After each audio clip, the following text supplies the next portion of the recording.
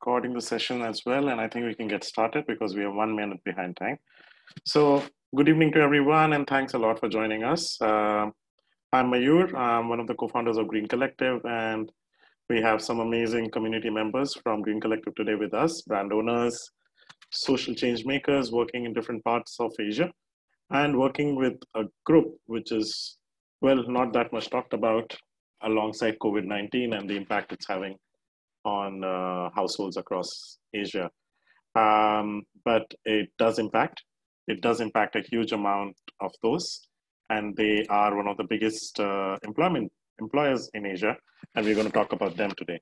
So this session is about how the artisan economy or the maker economy in Asia has been affected by the COVID-19 crisis, how they're coping with us. And we have 3 community members from the Green Collective, Matisai, Handmade Romantics, and Desi Hangover. Those are the brands. And we have the founders of those brands over here telling us about how the impact has been and what they have been doing and telling us a bit about the ground reality. So I'll take a minute or two just to tell you a bit more about the Green Collective. Our vision at Green Collective is to basically empower a community of change makers to live and eat responsibly. We have a retail presence in Funan, which is of course not working right now, but we are always looking to basically grow the community of brands and work as a collective of sorts, which brings sustainability to your doorsteps with a vision to make it as mainstream as anything else.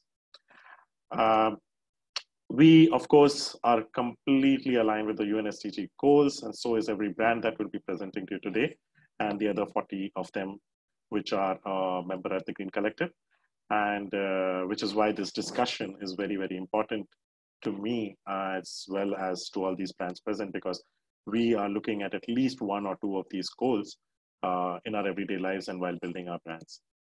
So the structure of the webinar would be that the brands individually will be talking about what their work is about, their community, and in brief about how this has impacted the artisan community in their particular region.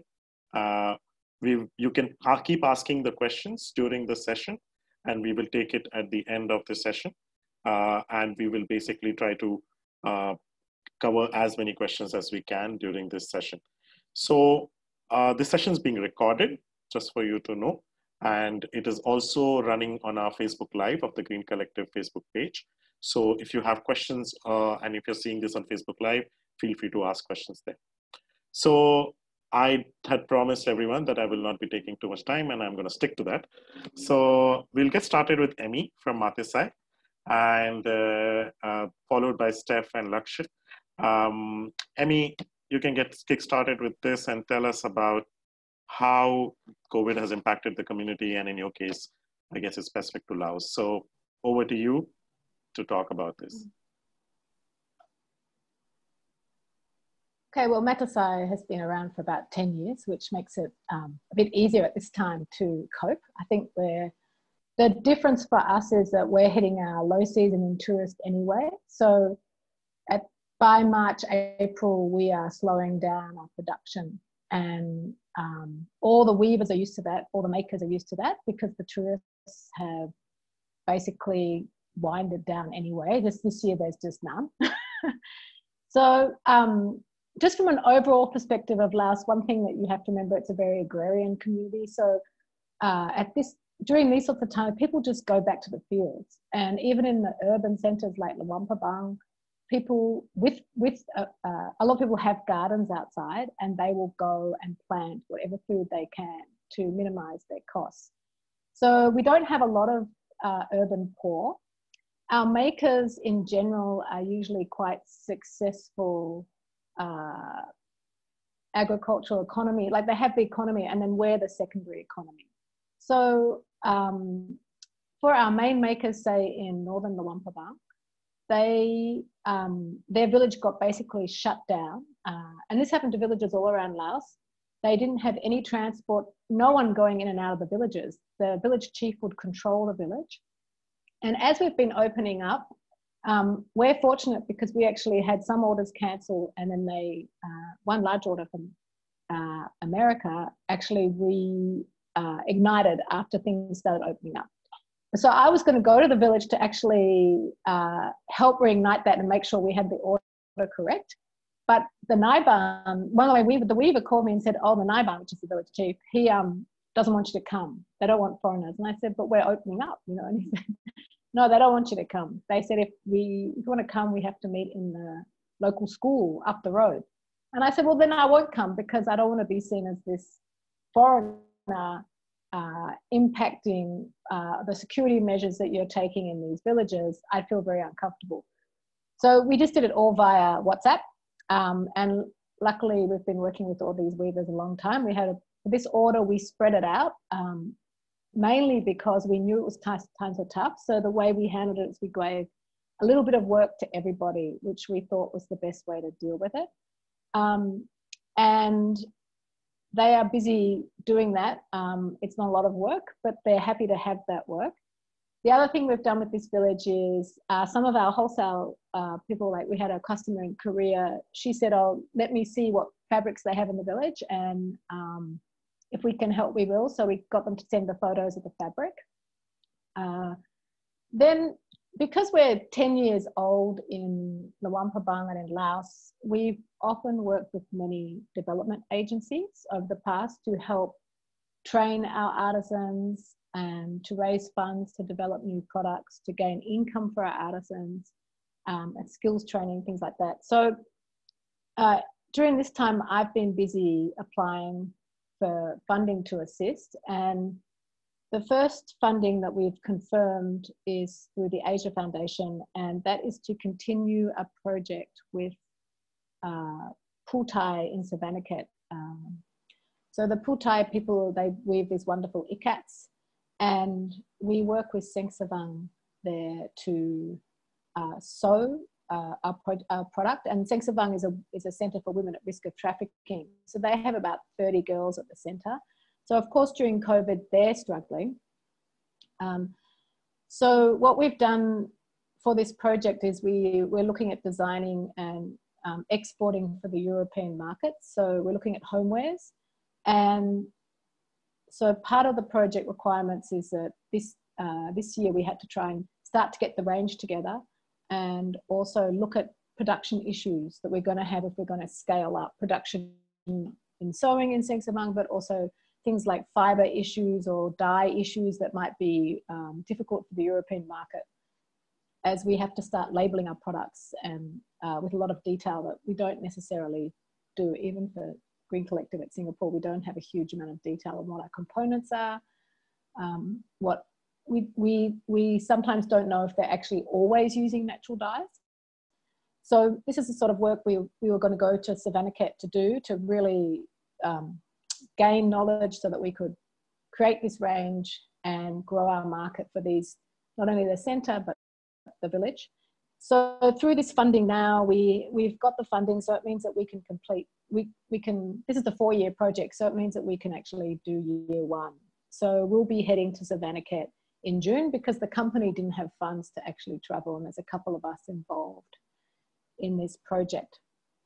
Then the second project that we've put in for funds is with Lux Development, and it's for, we've worked before with many communities up in Luang Namtha, way north, and the one community, the Tai Deng community, we've been doing some fantastic fabrics with, and the other one is the Lantern community. That they hand sew everything, and the Tai Deng community don't sew much at all. They sew a small bag. So they actually approached me and said, we would like to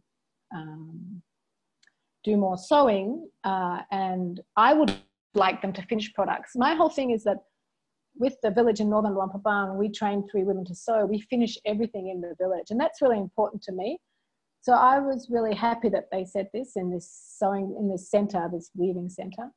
So the project that I put in for was, we developed this through a local girl here. We've got a trainer who, it's very hard to get women to travel in Laos to work. So I found a young woman who can sew and has worked in projects, speaks English and Lao.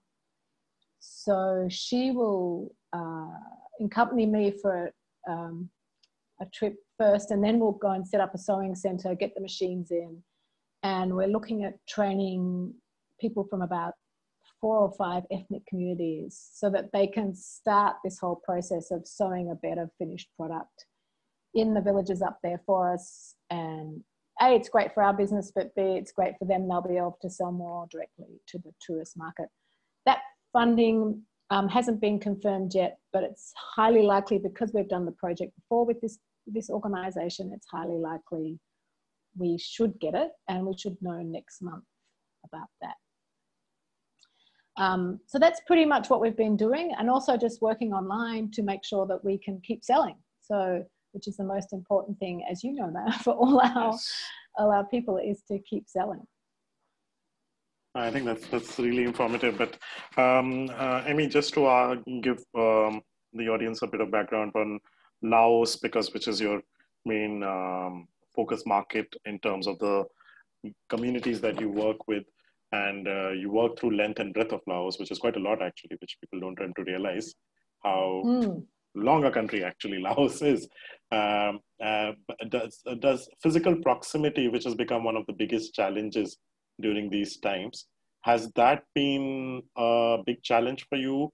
What did you say? Sorry, the what? The physical proximity, because traveling and distancing has been an issue. Has that created challenges? Actually, well, apart from not being allowed in the village because I was, white, which, we're lucky that all our people work with WhatsApp, and we actually have been working remotely, like with Savannah because we work with Seng Savang there. We have a coordinator, Ted, in the actual centre, and she helps me coordinate with the village also. So we actually have an amazing network. And what happened after COVID, Laos actually had very few cases.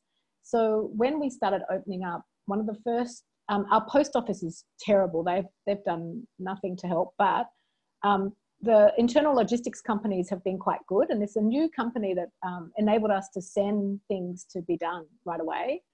Because we did have some work for Seng Savang also. I had some curtains someone had ordered. So internally, getting stuff around and all that, and physical proximity hasn't been such an issue for us, because I think of our long-term relationships with our suppliers means that we've always been able to get around everything, And I can speak Lao to the coordinate. The way the weaving groups work is there's always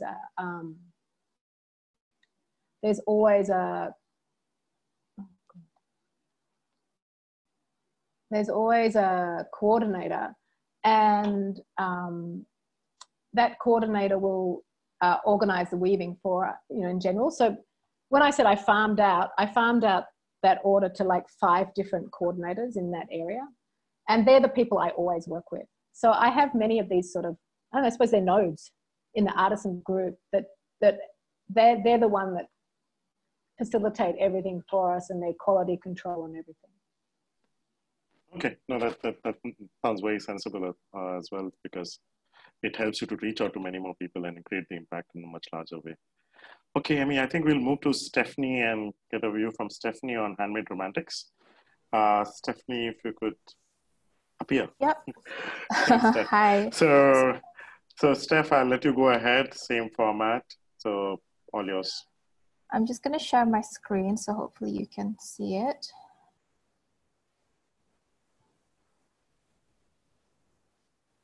Sorry, is it coming up? Yes, it's coming up. I can't see a presentation. In a really weird way. Yeah. 1 second. Okay, right. So I think that's working. We still see the same screen, Steph. Oh, okay. 1 second. Sorry, I just went on to presentation mode. So let me just go on my screen. Okay, second try. Let me know if you can see this. Yes, perfectly fine. Okay, perfect. So I've just done a couple of slides just to give you introduction into what we do. I won't go through all the details, but we at Handmade Romantics, so I work with artisan communities in Indonesia. We have a range of products from shoes, apparels, blah, blah. So because of that, we work with quite a wide range of communities across of Indonesia. And I guess just to give you a brief timeline of how COVID has impacted the country, there's been exposure first from February, and I won't go through in details, but essentially since then, there has been emergency state declared. Approximately 39 billion Singapore dollars worth of money has been allocated towards combating the pandemic and also relief funds. And as of end of May, we've got over 23,000 people who have been tested positive. So in terms of the context of how that contrasts to Singapore, Indonesia has approximately 267 million people in their population. So that's about 47 times of what we have here in Singapore. And that's spread across 900 inhabited islands. And that basically means that in terms of making sure that policies such as social distancing or lockdown, and as well as trickling of medical aid, as well as relief funds, all of those become a lot more complicated and challenging when you've got a country as big as Indonesia. So the artisans that we work with right now, if you can see from the map on your bottom right corner of the slide, if you ignore the red diamonds, because we don't carry jewelries anymore, we basically concentrate our efforts in Central and West Java. And we've got a couple of groups of artisans that we work with there. And because of their proximity in the bigger cities, those bigger cities have been sort of the worst hit or the most initially hit by COVID-19 because of their exposure to international visitors and tourism. So our artisans are very much at risk.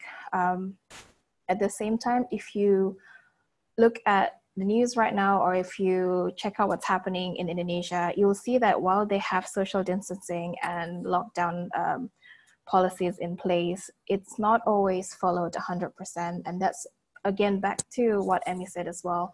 The social structure and the makeup are quite different to Singapore, where there's a lot of daily laborers in Indonesia, as I'm sure is in Laos and in India as well. So if you ask the people on the street why they are not following lockdown, a lot of time is because if they don't go to work, they essentially get no money at all. So there's no such thing as insurance or furlough from the company or from the government. There are such schemes available, but they aren't always implemented accurately or efficiently in the society. And also for these daily laborers, they're surviving on a day-to-day basis. So if they don't go to work, essentially that means no money for them, and that means also no food on the table for their families. So if you ask a lot of guys on the street why they're still outside of their homes, a lot of the feedback is that, well, if they don't go out to work, essentially that means no money, and they will be sooner, essentially they and their family will sooner die from starvation and hunger as opposed to from COVID-19. So it's becoming a very real problem for societies like Indonesia, where it's quite complex and the social structure doesn't always support a fallback method for our daily laborers. And our artisans also fall under that category. So I just want to walk you through a couple of the communities of artisans that we work with at the moment. So we've got women weavers. So these are the ladies that we work with to create our anti-shake bags. So these are the bags here that you see. They're one of our best sellers.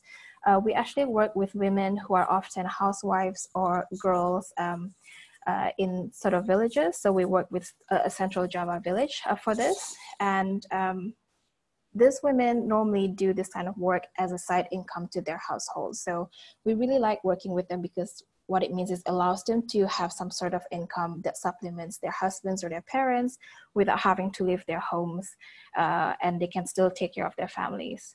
We also have batik artisan communities that we work with across Central and West Java, depending on what sort of patterns we're going for. So they work to create hand stamped fabric for us. And also because of social distancing right now, a lot of their work has had to stop since around April to May period, depending on where they are and how strictly the lockdown has been enforced. We also work with a group of traditional shoe craftsmen in West Java. And again, I think they're sort of hit on two sides. So on the supply side, because we create batik shoes with them, we haven't been able to actually give them the fabrics to work with because the batik artisans aren't able to produce them because of the lockdown. And obviously now, because of social distancing as well, these guys aren't able to come into work. So I guess the common theme that you can see across the communities that we work with in Indonesia is that firstly, obviously there's loss of income. there's a lot less tourism right now and also a lot of reduced local spending. It is currently high season, or it's meant to be high season for retail in Indonesia, especially with Hari Raya just finishing last weekend. So normally in the good old days for the past month before Hari Raya, people would be buying a lot of clothing, a lot of new bags and items, and especially batik clothing as well, which is one of the traditional attire in Indonesia. But obviously that hasn't quite been happening this year because of the instability in incomes for the population. And if you think about like the price structure of different types of batiks out there, so we have batik tulis, which is normally like the most expensive. So those are the hand-drawn batik. Those are the most expensive, followed by the hand-stamped batik, which is a lot more affordable, but still slightly pricier than your machine-printed batik. So if you think about how unstable the incomes have been for the majority of the population, people are now leaning more towards buying cheaper products as well, which means, again, hand-stamped batik isn't always bought as much as they would have been bought in previous years. So we talked about the women weavers in Central Java who are essentially supplementing the incomes that they have from their husbands. So their husbands would normally be daily laborers again, or people who are working in Jakarta who are now possibly out of work again because of this. So again, they're being hit from both ends in terms of their household income. And relief support, while it is available from the government, it isn't always trickling down in the right amount to the villages, because you have the central government dealing with the local governments and then dealing with the individual regions. So that is, those are the few challenges that we're seeing our artisan communities are facing right now. So I just want to talk a little bit more about one of the other community that we work with, which is a sewing house. It's a small sewing house in Jakarta. And we like working with them for our apparel because most of their workforce come from regional villages in search of employment in Jakarta. And with this sewing house, these employees essentially get given accommodation, food, and training, and they can then send their incomes back to the villages for their families. However, since COVID-19, well, firstly, they've had to stop their full workforce because of the social distancing. And I think for the first few months of COVID-19 being impacting Indonesia around February and March, they were trying to essentially gear their production more towards so-called COVID-19 relevant items like masks and coveralls. But obviously those demands are very, very low, and a lot of fashion brands that used to produce with them are currently also on halt for their production. So since about 3 weeks ago, the workers have been essentially released on holiday from work, and many of them have returned to their villages in time for Hari Raya. So while it's good that they get to spend the festivities with their families, what this means is that all these workers are sort of ignoring the government lockdown policy, and B, they are raising the possibility of infection and the virus being brought back and exposed to the other villagers that they're exposed to.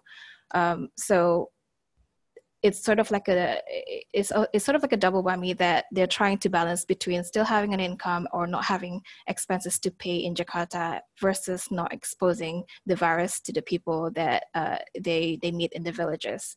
I think in terms of the sewing house, it's currently closed. So this is very much the same for a lot of the small and medium-sized businesses in Indonesia. A lot of them are no longer operating, so they're taking an extended break over Hari Raya period, which normally lasts for just about a couple of weeks. I think it's normally about 2 weeks, but a lot of them are looking to do extended holidays right now because there simply is no point in operating because there's just not enough people and not enough supplies and demand coming in. So we as a brand still have outstanding production with them that we have committed to continuing. We haven't got any visibility in terms of when production can start again or when supply will be available from the batik artisans. But we do think that this is one of the ways that we can sort of make sure that small businesses like this sewing house that we work with still remain in operation and do not go bust out of after COVID-19. So talking about Brave the Front, Brave the Front is a campaign that I sort of started wanting to give back to the Indonesian community. And being in Singapore, I think we're very lucky that we have access to, you know, top-notch medical assistance, and we don't have to worry about what happens when we get infected and the level of care that we get. So with a lot of the medical professionals in Indonesia, especially the ones outside of Jakarta, we are seeing a lot of reports where they are having to treat COVID-19 patients with makeshift PPE. So we're talking about ponchos, bin liners, so basically things that are really inadequate for treating COVID-19 positive patients.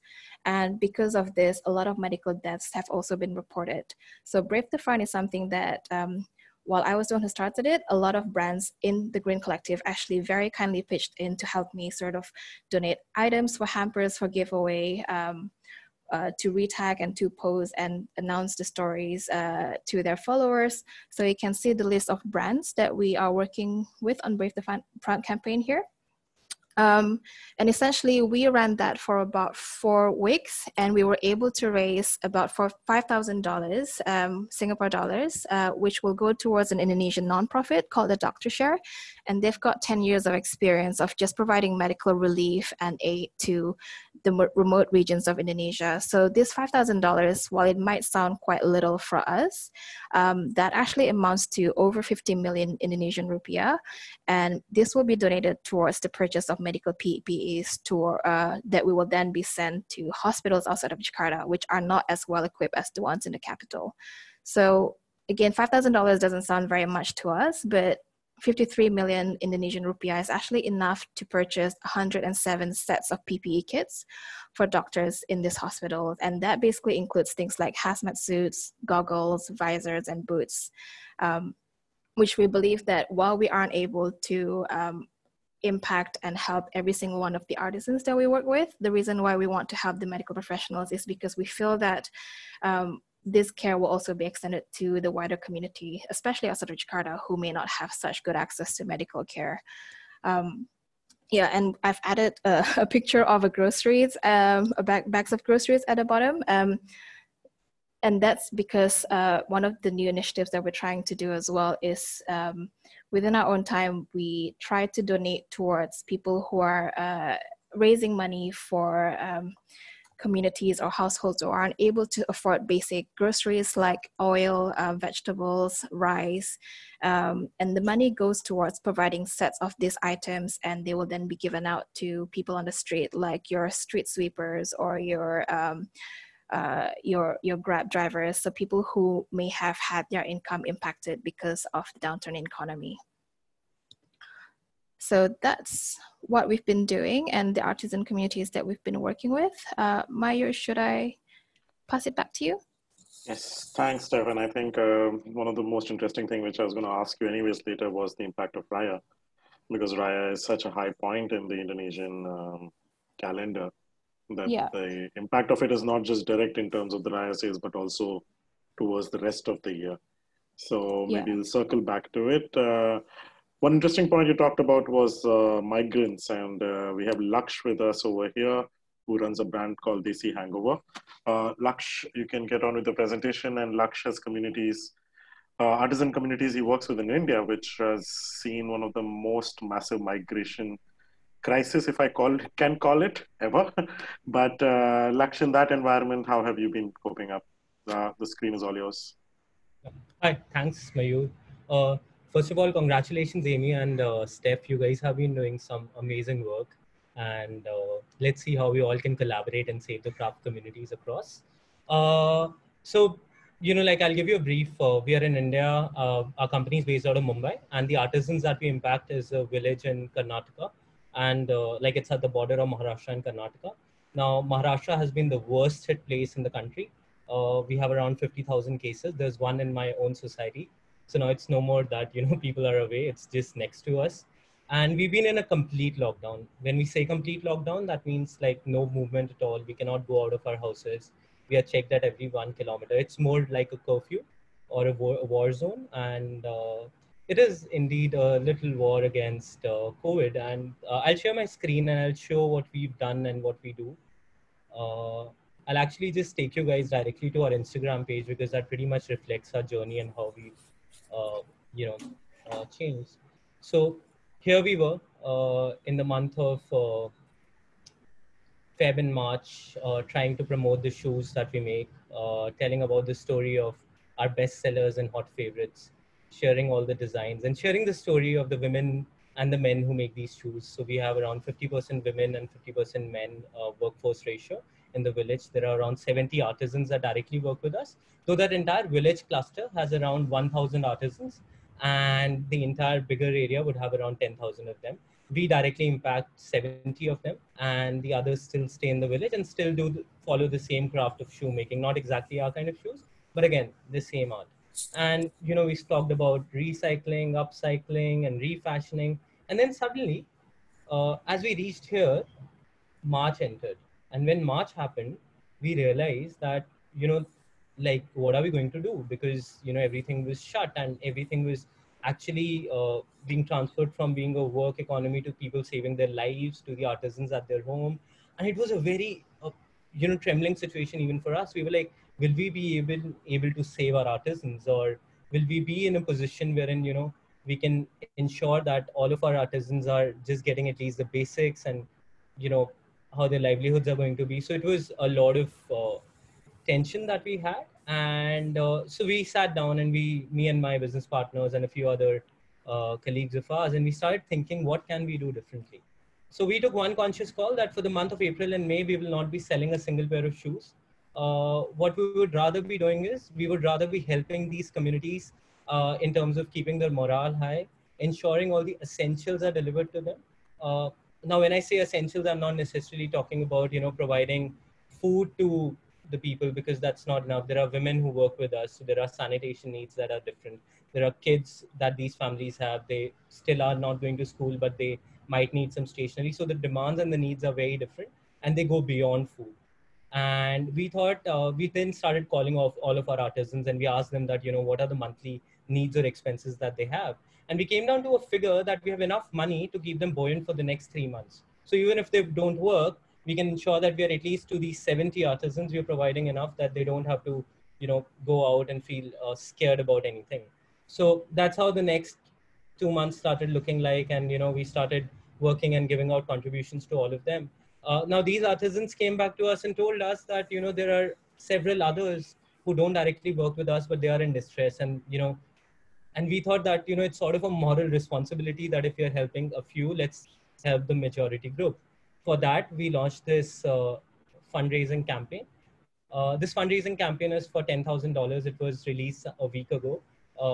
And we've already raised close to $4,000 out of it. Now, this is again our customers, our people who are there in the community. So there are 41 people who've contributed to it. The campaign aims at a very simple thing, that there are around 3,000 artisans in that major cluster, and out of them, 800 are under distress. Those are either widow women or people who have walking or working disabilities, or kids who don't have parents. So basically, people who cannot have a source of saving and are the worst hit during the crisis. So we recognize those families, and what we are doing is that we are providing them with essentials, with whatever they need. So we are not giving them food packets. What we've done is that we've tied up with shops like this. It's called a Grahak Bazaar. And what we've done is that we've given each artisan a credit which is stored with that shopkeeper. Now, via that credit, these artisans can go on a regular basis and buy whatever they might require over this pandemic. So they don't even have to come back to us. Obviously, we are keeping a strict accounting and record of it, and we will be sharing it with people who are contributing. So say around 3,000 rupees, which is around $60 per artisan, is per artisan family is enough for an entire month. So, people who are contributing to that. So we have started to share whatever impact those people are creating as soon as all of these artisans pick the stuff up. So they're free to choose whatever they have to choose. And that's how these people are doing, and people have been contributing very generously, which has been great. And me and my partners had also taken a conscious decision of not taking any salaries for 3 months, which is April, May, and June. So all of our salaries have also gone towards this initiative, and that's where we started. And a lot of people in our company also have taken a pay cut to do that. So kudos to all of them. But then we realized that this is not a long-term solution. Fundraise is a small term. You can short-term, you can benefit people, you can ensure they're buoyant, but then things have to start and things have to go back into action. So, the third and the most important part of our communities are the fellow brands. And so we've started this Swadesi campaign.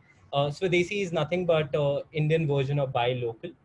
It was first coined by Mahatma Gandhi in the early 1940s and the late 1930s. So as you know, everyone in the family, when we are struck, we look up to our parents to find a solution.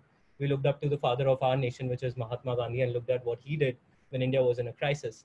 So what we've done in this campaign is that we've stopped promoting anything about Desi Hangover.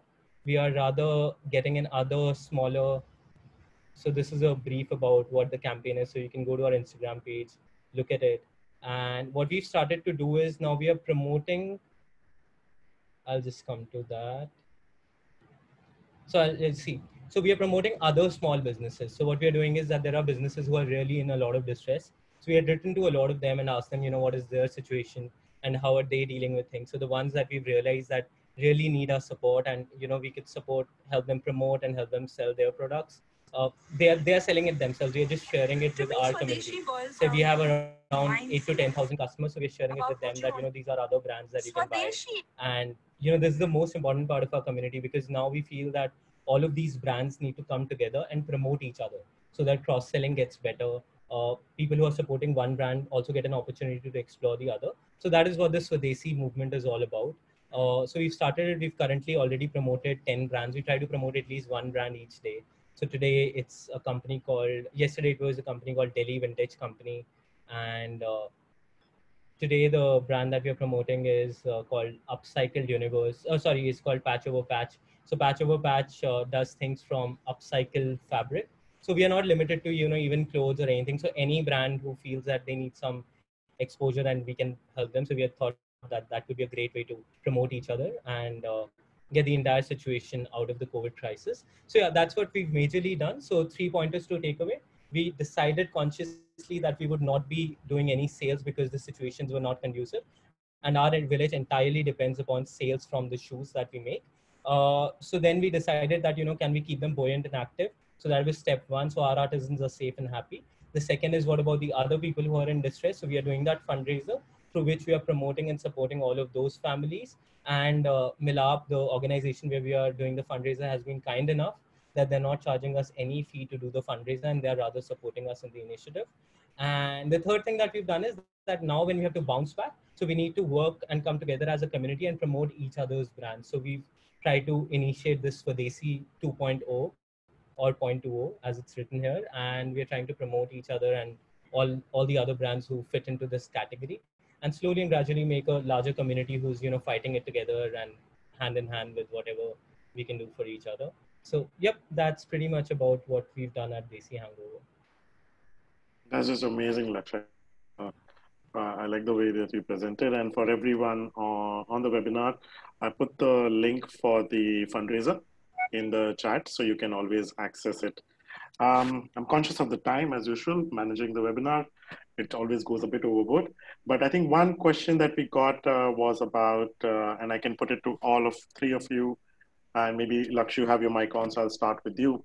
Um, uh, in general, considering these artisan groups that you're working with, what percentage of income is highly dependent on commerce versus I would stretch it to what percentage of livelihood is actually dependent on commerce, which is a different thing than income in most artisan economies. So in our artisan community, 100% of their income is dependent upon the shoes that they make. Especially, so India has different segments of people who make certain things. So this particular segment does not have any land where they farm or any other source of income. The only source of income is the craft and the skill that they have. So 100% of their livelihood is dependent upon the craft. And at a larger level, Laksh, because India, if I remember my numbers last time, I think Asia could be estimated to have around 200 million households impacted by the craft or the artisan economy. How has it been for the rest of the craft economies? Because they can get even very remote in many cases. So, the problem that has happened is that India was in a phase of transition wherein a lot of these people, like were being transferred from an agriculture economy to a small business or a craft-based economy where, businesses were coming up into conscious fashion and providing a lot of livelihoods in this region. That happened in the past 3 years. And the standard of living of these artisans was going up, the income levels were going up, and definitely the demands of day-to-day living was going up. And now suddenly there's a halt and uncertainty. So what has happened is that a lot of these artisans are not even sure when they're going to get their work back. So and their standard of living has gone up because suddenly there was demand for their goods, which used to be inexistent 5 to 10 years back. So because of a drastic spike that had come up, there is a large fall that has happened, and they are currently at a stage where they are very, very uncertain. Talking about very remote areas, so what has happened is that a lot of people who were laborers in the cities like Mumbai and Delhi, and a lot of migrant laborers who were there have gone back to their villages. So the burden on the villages is increasing. Earlier, how a village runs in India is that they depend on agriculture as a village economy. Some of them depend on craft, and there is some income that comes from their relatives who work in the city. Now the people in the cities have gone back, so they don't have a livelihood. The crafts have drastically come down, and now there is a locust attack across India wherein the crops are getting destroyed. Now, because of that, they are very, very, very adversely hit. And especially the high up regions say, now monsoon is approaching. Monsoon is really strong in India. So because of monsoon, now what's going to happen is there are a lot of communities which stop producing or stop making things. So they've not actually lost a quarter, they've lost 2 quarters. And the only time they'll be able to even revive production is after the second quarter, like our quarter starts in April. So they'll again resume work only in the month of, September or October. So, that's how it has impacted India as a larger scale. Yeah, I'll just build on that question and take some of the questions that we are getting, and I'll put it to Steph. Steph, you talked about the same thing, which Laksh is talking about, the migration issue.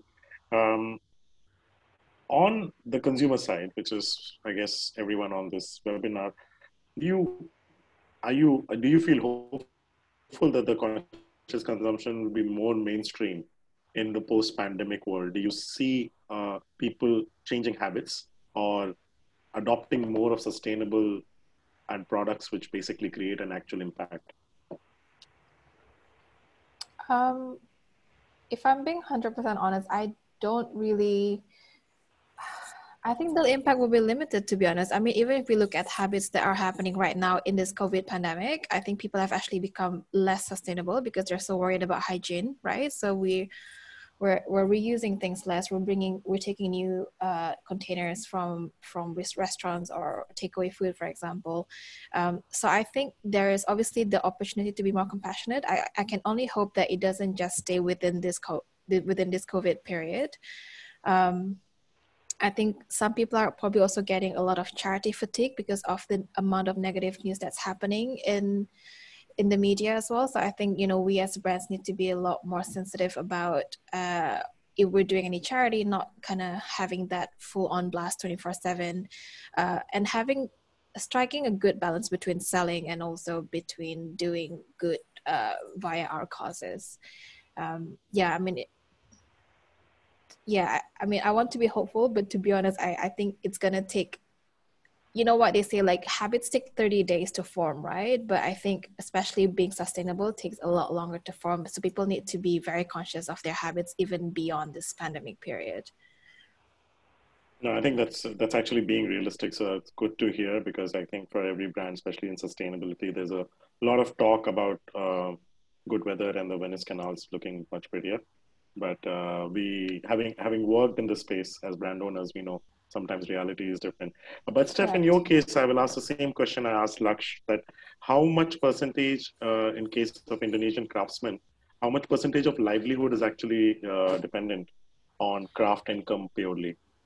I mean, for people who are doing crafts, they're doing it as their full-time job. So if you think about it, it's just, we're brand owners, for example, that's our main source of income. This is their job, right? So they do this. And especially for a lot of the crafts people that we work with, they've been doing this for generations. So their families were doing it, their parents were doing it. For a lot of them, it's 100% of income being dependent on crafts. And it's very difficult to find another income channel when, for example, you haven't gone through school or education isn't so, maybe not seen as important, or just people don't go through the same levels of education as we do in the villages. So the income alternatives are very difficult for them. A lot of the girls that we work with for the weavers, for example, if they don't do weaving, they probably would have gone to other income channels like being a domestic helper or working in a factory. So which is why we think crafts is very, very important, because it gives them a different lifestyle that they can still get money from without having to leave their families or without having to leave the country for years and years on end. So yeah, for a lot of them it's 100%, and it's severely impacted right now because of the lack of tourism and just lack of spending in general. Yeah, I mean, that's what makes the problem much more complicated than what it actually. And Emmy, I would like to get some closing views from you, because we're already 2 minutes over time, and about the dependency of the Laotian artisans and the communities that you're working with on income via crafts. And also, yeah, what more can people in this webinar who've taken 45 minutes of the time today to listen to the efforts and the actual issues on the ground, what can they do today?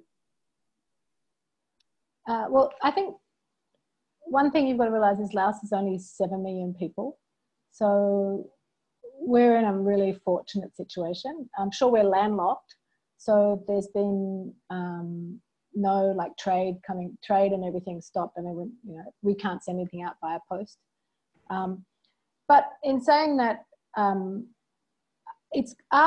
the way our village artisans work is that they're working with not just me, they're working with many different people. Most of the village artisans that are that successful, they will have different markets.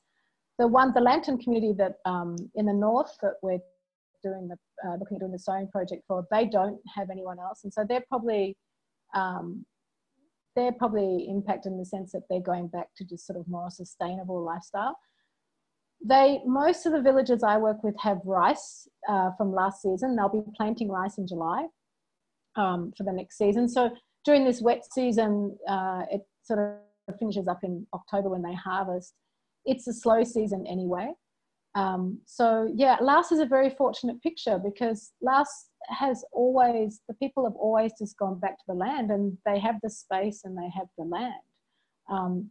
And they're incredibly resilient people. In saying that, sure, there are some urban poor, but in terms of our artisans, the income from handicraft in some villages might be as high as maybe 60%, but in the more remote areas, probably about 10 to 20.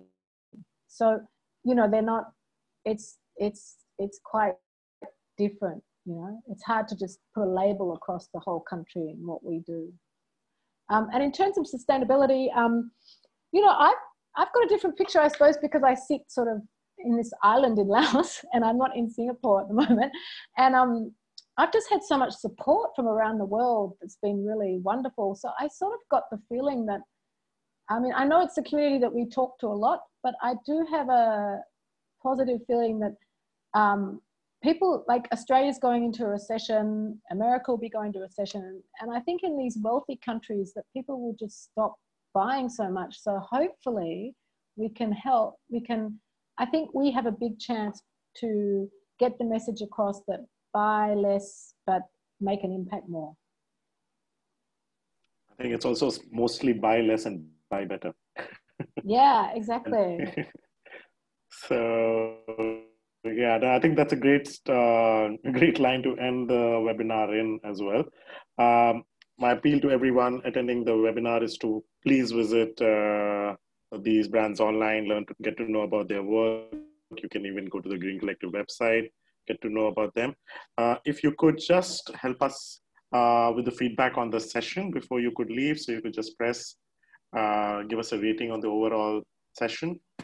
Between 1 to 5, with 5 being the best, 1 being the worst, so that we can continue to keep coming up with new webinars.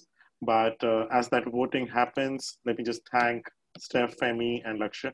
I think what you guys are doing is amazing. And our job is to bring to forth what you guys are doing, and we'll continue to keep doing that to our best ability. And yeah, good luck to all of us. And to everyone joining, thanks a lot for joining us. We'll be bringing more webinars now, since in spite the circuit breaker in Singapore getting lifted off, Green Collective is still not going to open. So, but that doesn't mean that we will stop talking. We will still keep talking and keep advocating, because that's our job to do. So stay tuned and see you again for another webinar. Thanks a lot, guys. Have a good evening, everyone. Thank you. Bye. Bye. Bye.